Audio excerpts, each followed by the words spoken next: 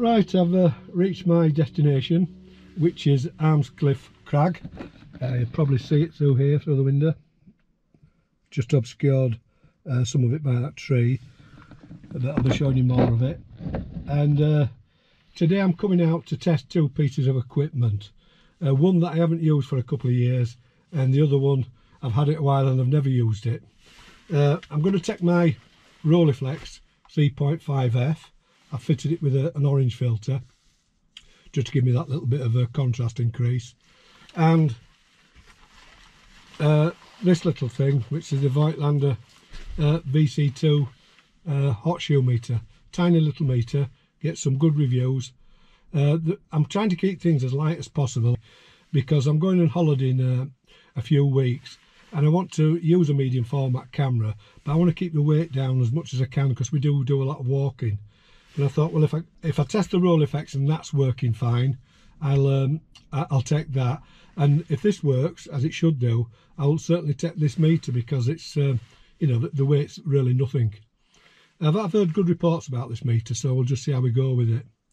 The only thing is I can't fit this to the Rolleiflex to the Rolleiflex because there's no hot shoe mount. This is designed to go on a hot shoe, but I can use it handheld, and I'll just point at a mid-grey area and work from those readings.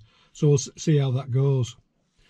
The weather today, it's a mixture of sunshine, showers and heavy rain, so I'm sure I'm going to get wet. But I do like coming out in weather like this because it does, you know, it does create more atmospheric shots than coming out when it's dry and sunny. It does take a bit of pushing yourself to go out when the weather's like this, but I think it's well worth the effort. So I'll get the camera back in its bag, etc., and then we'll take a walk up to the crag and see what I can find to photograph.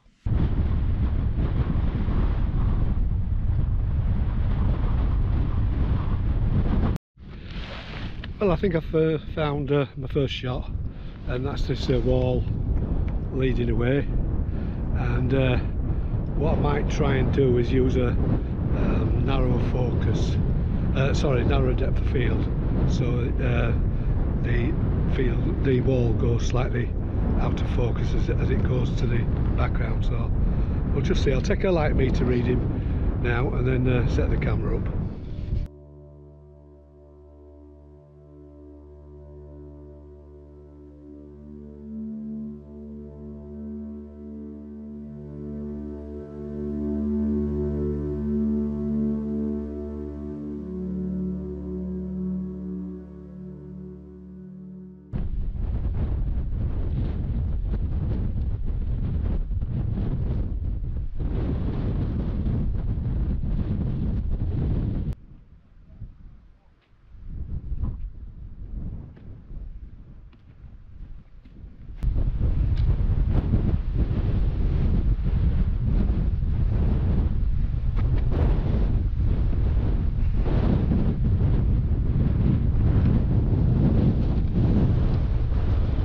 Extremely windy today. I hope you can hear the video. I've got some little wind jammers stuck to the over the microphones. Hope it's killed some of the wind noise, but I doubt it. It's so windy.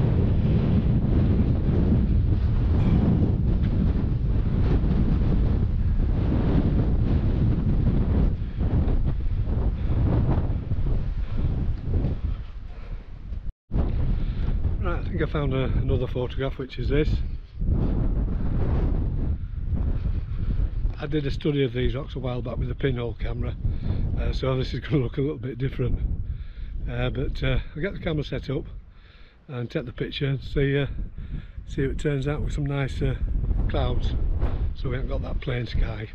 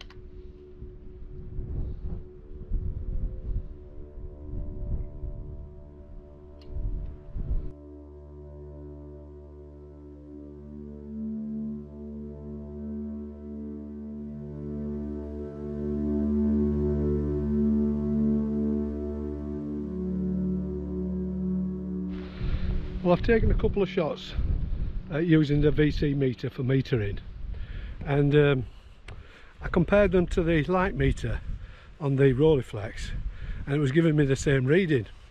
And I didn't think the Rolleiflex one, after all the years, would be accurate. Anyway, I tried it with my Seaconic meter, instant light reading, and I came up with the same reading on the Rolleiflex.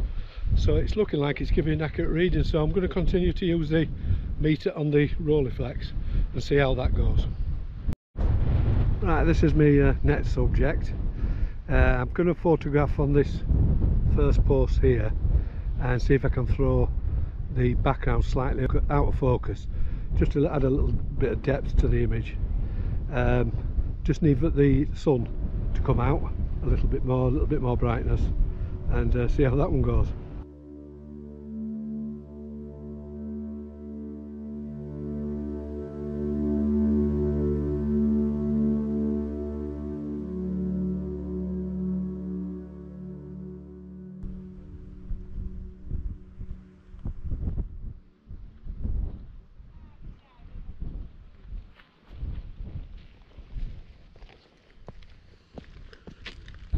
I'm sorry about this wind noise, but I'm not going to be deterred by the weather. I'm going to take a picture of this. I think in Yorkshire we call these cliffs and crags. So I'm going to take a picture of those. I apologise if the sound quality is pretty bad. It's just this wind is very, very strong.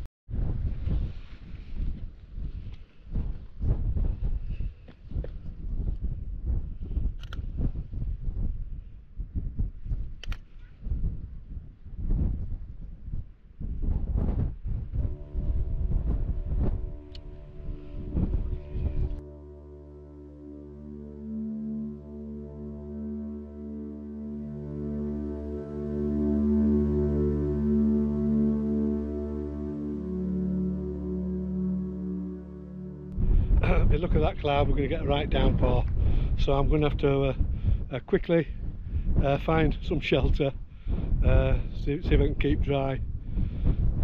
You know, they say who dares wins, and I don't know if it's true. All I do know is who dares gets wet. You can see here down in the valley the rain is just sweeping across.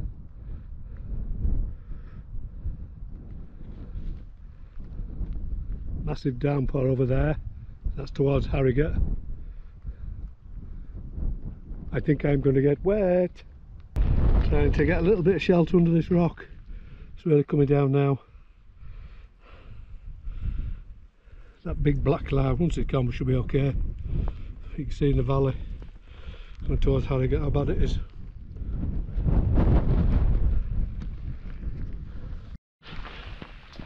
Absolutely silent down, trying to get a bit of shelter. But it's very difficult, it's blowing all over. Might try and get down there.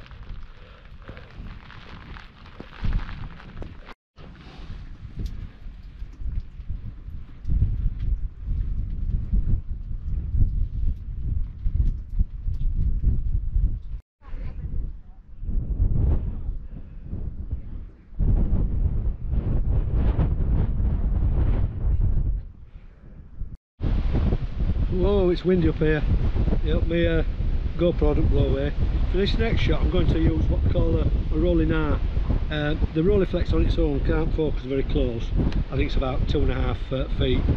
But if you put these on, it enables you to focus closer and you get no parallax error. So I'm just fitting this one on. So you have one for the viewing lens and the magnified one for the taking lens. And inside the viewing lens it's got prisms. I don't know how it works, but it means the closer you get, it alters the field of view and you don't get parallax error. I don't think I'm going to be able to show you taking this shot, but I'll show you after taking it.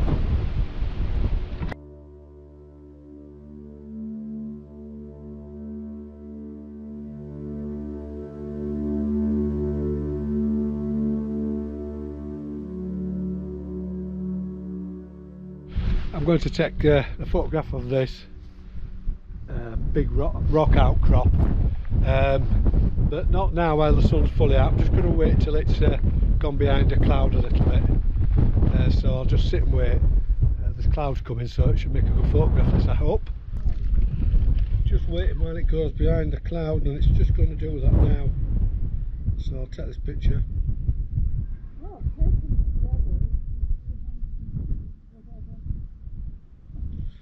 Right, that's got that photograph. I've got 2 shots left.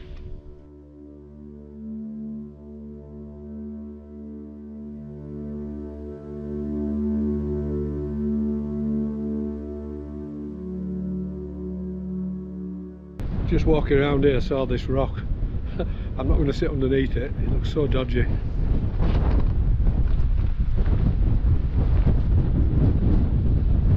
It's just held up by those 2 stones, and it's a huge rock.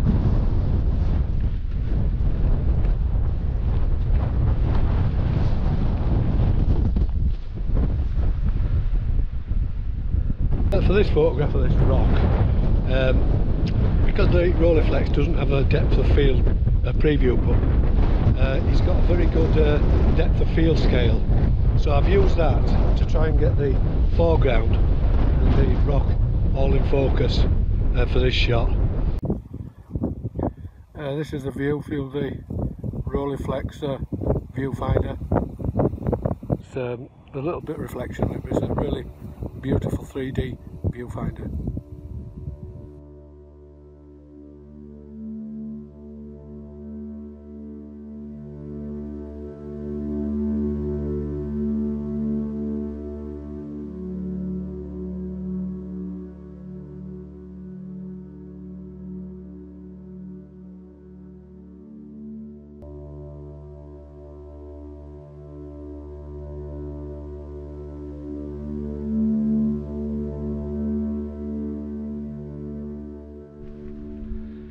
So that's about it. I've been battered by the wind, soaked by the rain and cooked by the sun, but it's getting a little bit late now, but I've enjoyed myself.